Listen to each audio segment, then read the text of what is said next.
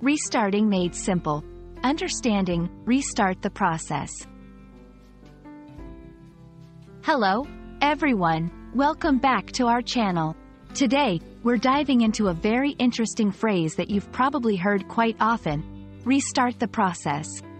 This simple phrase packs a lot of meaning and is widely used in various contexts. Whether you're a beginner or advanced in English, understanding these common phrases deeply can really help improve your fluency. So, let's get started and explore what restart the process truly means. Restart the process is a phrase composed of two key parts: restart and the process. Restart. This word combines re, meaning again, and start, which means to begin. So, restart essentially means to begin again or to start something over. The process. This refers to a series of actions or steps taken in order to achieve a particular end. A process can be anything from making a cup of coffee to complex computer operations. When we say, restart the process, we are talking about stopping what we're doing and beginning it again from the start. This could be because something went wrong, or we think there's a better way to do it. Understanding restart the process through examples can help clarify its usage. Let's look at a few scenarios. 1. Cooking.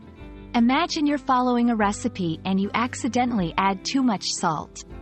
You might decide to restart the process by getting fresh ingredients and beginning the recipe again.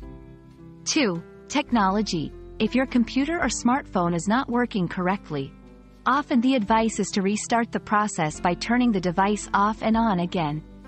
3. Learning a new skill. When learning how to play a musical instrument or a new language, sometimes you might have to restart the learning process if you realize you've adopted the wrong technique.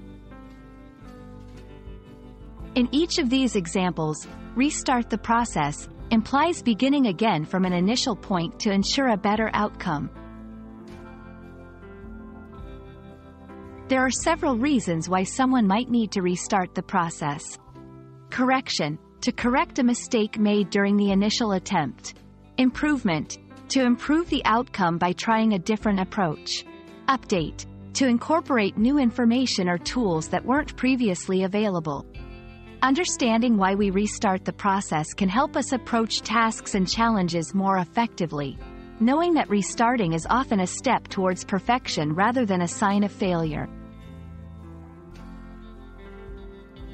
Thank you for watching our video on Restart the Process. We hope this exploration helps you understand not just the phrase itself, but also the mindset of seeing each restart not as a setback, but as an opportunity to learn, improve, and ultimately succeed. Remember, in learning English or any new skill, the journey is filled with restarts, and that's perfectly okay. Stay curious, and see you in our next video.